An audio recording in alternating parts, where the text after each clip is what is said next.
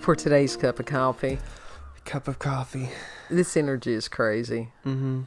Does anybody else feel like they're being drawn and quartered? Drawn and quartered. It does. It just feels like you're being pulled in so many different directions that, you know. It does. It definitely does feel like that. And it was like Levine was talking about that birthing, like being in the birth canal. And that was very accurate as far as the energy. Uh-huh. I can, yeah, that's definitely... Wizard dude. Like. It's like, Wizard dude has changes. got a lot of stuff to teach people. I mean, he really does. Yeah. And I've learned things lately that I didn't even want to know. That's a lot of things I wasn't looking for, but apparently I needed to know. Well, if you didn't want to know it, you could have just been like, okay, I'm skipping past this part. No, that's not how it works in my world. I mean, did I really need to know that Jake Paul, that there was being considered him fighting Mike Tyson? No, you didn't. And no one needs to know that. And I was no one sort cares of at this appalled. point. And I honestly, I can say that I have never watched Jake Paul fight. At this point, I can firmly say no one cares about, like, him, like, legit. Well, I think what he did... Because back in the YouTube drama, now what? Right. When he did what he did there about the Japanese forest, and it's like, some of us remembers that, and so it's sort of hard to take somebody seriously after they do something that ridiculous. Mm-hmm. Mm-hmm. But even before that, you could not take the dude seriously. Along with that cryptocurrency scam or whatever that he did. I didn't even know about that. I never watched him. I knew of him, but I never watched him. Vlog people. And same thing, because I have not been actively viewing boxing and stuff for quite a while. Mm-hmm. Used to keep up with all that stuff. You did, yes. And, but from what I've heard, he's pretty good. But when I heard about him, that they was possibly going to fight Mike Tyson. Tyson is my age. He's 58. Mm-hmm. Jake Paul, what'd they say, he was 24? Yeah, but what? Mike Tyson still fights, doesn't he? Well, sort of, kind of. But now let me tell you something. The shelf life on boxers, that is a brutal, brutal sport. It is, but we don't know what he can do still. Well, I don't know. I'm not, I certainly am not throwing any shade on Tyson at all. Personally, would I like to see Tyson knock young Punk's ass out? Absolutely. Yeah. In a heartbeat. Yeah, that's the only thing I'm rooting for in that situation is for him to get laid out by a dude. Because now Tyson, yeah, he's got some age on him, but he's got street smarts. Yeah. He knows how to fight. To hear a lot of these people that were disparaging Tyson, he's too old, he can't do, and that ain't always true. No. But when you are pushing 60, and in 2 minutes when you're sparring and you're going all out, you cannot. People that's never done that, they can't imagine how hard that is. No, they cannot. Because we sparred when I was taking, when I was doing martial arts. Yeah, and it was rough for y'all. Yeah. Yeah. Y'all got beat the fuck up. Oh, yeah, we did. It was such fun. It was such fun. I came back with broken toes and broken fingers. I want to do that again. Come on. Sit there and spar and it go pop. The sensei, did you break another toe? Yeah. He's like, stop flip kicking. It's like, yeah. And you keep, you reach down, you pull the toe back, because there ain't much you can do for a broken toe anyhow. No. And you finish the match. Yeah. Because if you need that knowledge in the real world, you can't sit there and have do-overs. No. But I don't know. It's one of those, would I pay to see that match? No, I couldn't. I wouldn't. Hell no. I'm not going to pay. Who would pay to see that match? Yeah. with lots of Other people. than to see Mike Tyson beat the shit out of some person. That's what they would be hoping. But it's also the fact that the man's pushing 60. And he had some health issues not that long ago that he was in a wheelchair for a while. For real. I see. I didn't hear about that. Well, you cannot have a living where you get repeatedly punched in the head. And I mean, hardcore punched in the head and not have some kind of brain damage. Yeah, that is true. I mean, God, how do they function? A lot of them. Well, Muhammad You would think they Ali would be ended like up. vegetables. Muhammad Ali ended up with Alzheimer's or Parkinson's or some kind of something that they think was directly related to brain trauma. I can see that. Yeah. I can see that. Because physics still is. And no matter how big and bad and tough somebody is, physics usually is going to win. You can do it for a while. That doesn't mean that you don't get out of it unscathed. Right. Some of the things that we do younger come back to haunt us when we're older. And so that was one of the crazy things that was going on. And the other crazy thing that was going on a couple of days ago, and I didn't even bother to cover the story because I knew that this is what was going to happen, that the AARO part of the Pentagon or whatever the hell it is, I didn't even, like I said, I did not do proper research on this one, folks, so just bear with me, had basically come out. Sean Kirkpatrick had signed a document that said that there was no evidence that there was any kind, that the UAPs were extraterrestrial or that there were UFOs that had been recovered or reverse engineered. It was all bullshit. Yes. We knew that was going to happen. And so I had watched a video today, and I'll give you the link on it. And this was the gentleman, Ross Coulthart, is part of NewsNation now. And he's the one that interviewed, oh my God, his name just went out. Oh, the dude that started, what was his name? Help me. I have Help no idea. me. I have no idea. As far as that went before Congress, the main dude, the gecko-looking dude. I have no idea what his I'll think name of it is. here in a minute. Anyhow, there it is, David Grush. Thank you so much. I always read your description boxes on videos, folks. There's lots of gems in there. He was the one that broke the story with David Grush as being the whistleblower of what's going on behind closed doors. And so he uploaded a video there on March 11th where he was discussing the issue with somebody. It's called Daniel Sheehan. And he is the former Pentagon Papers attorney. And Sheehan he witnessed some of these things himself firsthand. And I think it's interesting because he's got some kind, now for all y'all true tinfoil hat people out there with the Jesuits, I don't know enough about it other than I know that there is something that people are whispering about. I don't, because there's too many rabbit holes. There is. There's too many. And I can't keep up with all of them. That's what Stephen Greer has said. People who have not thoroughly investigated and been on this UFO/UAP trail, they have no clue. And that includes these people in Congress that are wanting disclosure. And so, but anyhow, Sheehan, and I did not go back and rewatch it again to take notes. There are other days I would have done that, but not today. He flat out said that Kirkpatrick lied. He didn't pull any punches. Now, being an attorney, both of these gentlemen are attorneys.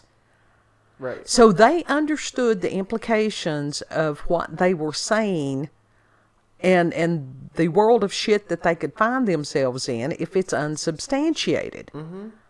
So this was huge. Yes. And nobody's covering it. Except us. Well, I'm sure there's other people out there. I think the reason nobody's covering it is because people are sort of, I don't know, the fact, it's trying to cover up the fact that the government is lying to us. And that ain't... Yeah, people ain't really falling for it, so they're trying to put that veil back up, but the veil keeps slipping and slipping. Well, and that was what they were... Sheehan was talking about. More... The fact that they lied to Congress. Now, these are not the first people that have lied to Congress. Right.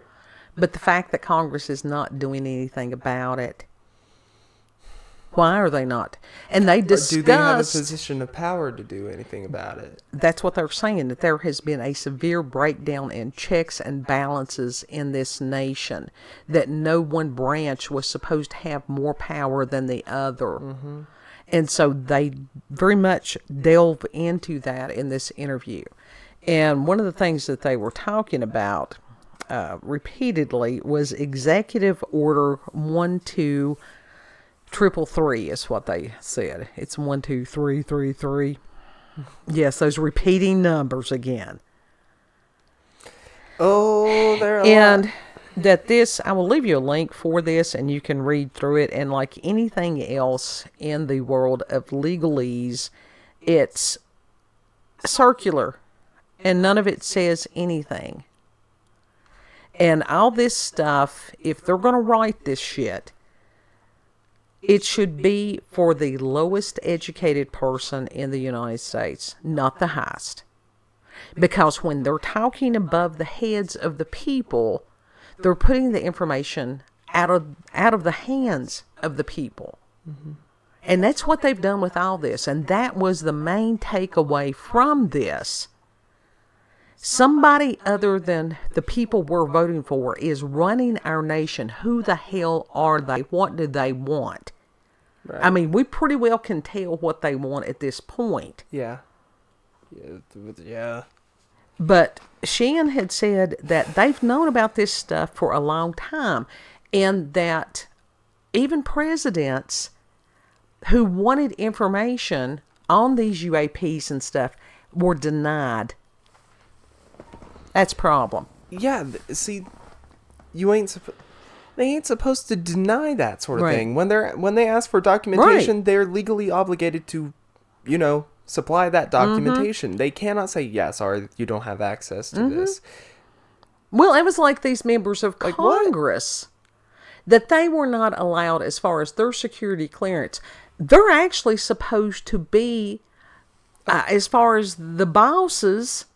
of these people in the Pentagon and stuff. Yeah, they're supposed to be the overheads of them. Yes. So how has it become ass backwards? Right. It's the same way everything else is ass backwards. And so within this interview, they're asking some very pertinent questions. Mm-hmm. And while you've got so many people in America, this one gentleman, Coulthart, I think he's Australian. Right. And but he's an attorney. He knows more about the Constitution and American law than a lot of Americans, period. And that's shameful. It is. It is. It absolutely is. So, I mean, shit is crucial. And like I said, I wish we had light and fluffy on some of this stuff. No, there's times we can do the light and fluffy. But right now, it's a matter of trying to wake people up. Mm-hmm. It is. And people are so overwhelmed with a lot of this stuff. They don't know what to do with some of the information. They don't know what to do. We've got a lot of people who would do, but nobody's giving viable solutions. Well, it's sort of like that ADHD paralysis. You really want to do everything, but there's so much all at once. You just sort of it overwhelms you. Well, it's like you were saying, it overwhelms you, and then it just sort of you just sort of sit there, and the only thing that you can really do is bitch about it online. So, right, Well, and as far as what can you really do with elections and with voting, and I'm all for that. But if the people that we're voting for and electing get up there and they just become part of the problem, then what do you do? Other things that could be done. All right, they're still doing some of this stuff. We were listening to the gentleman that they had labeled the QAnon shaman. He's not a stupid man. And because that he looked different, he's not, like I said, he's not a stupid man. He's a veteran. And that there was somebody from mainstream propaganda, let's call it for what it is, that had stated on TV that he should have been pew-pewed just for walking in. Now, they've got video. They did release video to the public of that the police officers and stuff escorted these people through. They stayed inside the velvet rope. Nobody was doing any of this stuff. Yeah. And so this is how dangerous it is. And the ones that are asleep... But I'm trying to think of, like, if there is footage of these people, like, being... Oh, they didn't want that released. They got it released. This is why, as far as any of this secret bullshit stuff, it needs to stop. Yeah. And that was one of the things that Coulthart is talking about. He's like, this is, I think he may have used the term crimes against humanity to have knowledge of these things as far as the UAPs, where they came from, what they are and stuff like that, because that impacts not only this country, but the entire world. Well, that is a crime against humanity, because that literally, you know, if there's aliens on this world, people need to know it. Yeah. Yeah. And so you know, it's a very sobering period of time. But I very much, and Sheehan said that he definitely would agree. He had talked to Kirkpatrick face to face. Hadn't gone to one of the underlings. Kirkpatrick was the one that was over at AARO who had said he was going to, said he would be willing to testify in front of Congress publicly. Mm-hmm. There's a lot of these people. And these people know people that can't. They know people who know people. They do, because some of these people are truly afraid. Well, considering the fact that you had a whistleblower for Boeing that was just unalived mysteriously. If these people are afraid, why don't they wake up and be like, hey, there's an issue? Well, because and why start don't fixing they? It. The ones that are the whistleblowers, they are afraid. Because they have seen what has happened to people like Julian Assange. Yeah. You know? And it's just, this is a huge clusterfuck that only God can fix, for real. Now, does he expect us to do our part? Yes. I don't know what that part is currently, other than to continue to make other people aware and to pray. I don't know. That's how I approach each and every day. I have a tremendous amount of questions. Sometimes I get answers. A lot of times I get frustration. Horrible amounts of frustration. Mm-hmm. Because there's a lot of us that know what needs to be done, but we can't do, because you don't want to be drawn into doing the wrong thing. Right. And I don't know why prayer seems ineffective at times. It's not. We need to remember that. Just because we can't see it, that does not mean it's not having an effect. Right.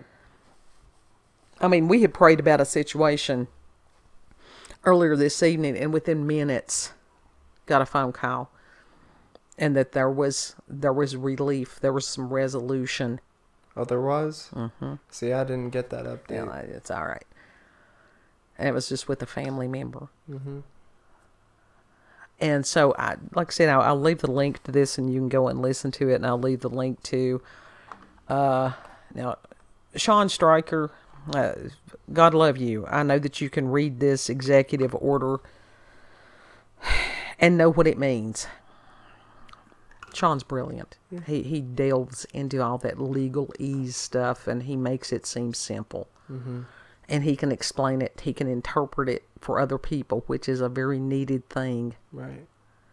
Yeah, and I'm sure we've got other people that may not, that they have similar skills or something. They may just, sort of stay in the shadows here on the pirate ship. Mm-hmm. And that's okay. Right. So share this information. I mean, hell, you don't even have to give us credit, folks. Share these links that we give you. Mm-hmm. You know, because with it, it's about the information. It's not who's giving you the information. Right. Right. We just voices crying in the wilderness. And that's okay. But prayers. And I will tell you, voices crying into the wilderness are valid too. Yeah, well, prepare you the way of the Lord. Mm-hmm. And that was just like, got to looking as far as, because we do celebrate God's appointed times, and one of them is Passover, and got to looking when that is, because I usually start about a month ahead trying to get him, you know, what I'm going to do and different things like that, barring unforeseen. And it's on April 22nd this year. Yeah, 22. Imagine that. Oof. Yep. It's going to be an interesting Passover. Oh. And that's where we have noticed for years. I mean, years. We've been doing this for years. Watch that thing that actually watch the Passover thing will come through fruition again. Death angel. Yeah, that little death angel is gonna come knocking again. But it's one of those that the devil absolutely ramps up his game before God's appointed times. Mm-hmm. Always does. Always. And so that's what we do. We start the rebuking and binding and pleading the blood and the playing of Shirley Caesar, Hold My Mule, and lots of other stuff. I rebuke you in the name of God. Yeah, in the name of Jesus, absolutely. So, final thoughts, kid. Power of Christ compels you. What? That's it. That is it. Keep that close to your heart. Not today, Satan. Not today. Not tomorrow, not the next day. So if you've had experiences with paranormal or supernatural encounters with UFOs, aliens, cryptids, you can send us an email, cupofcoffeewithscream@gmail.com. Put your thoughts in the comment section. I don't know, YouTube's doing something weird with the comments again. I don't know why. Who knows why they do what they do? I don't know. Even GOG's having issues. Well, I think it's just trying to trying to silence people, you know, in whatever way that they can. Could be. Absolutely. No, I ain't going to let the rocks cry out. I'm going to keep crying out one way or the other. Little frogs. Little frogs in the rain. I love the frogs. Yep. You doing your thing? If you like this video, don't forget to like, share, comment, and most of all, subscribe and click that notification button for daily notifications of our daily uploads. Thank you all. Have a good... Yeah. Know that you are loved. Prayer. Continuous prayer. For each other. Yep. For everybody. Yeah, for everybody. For humanity. Because it matters. Yep. And Lord willing, we'll see you on the next cup. We will. Bye. Bye.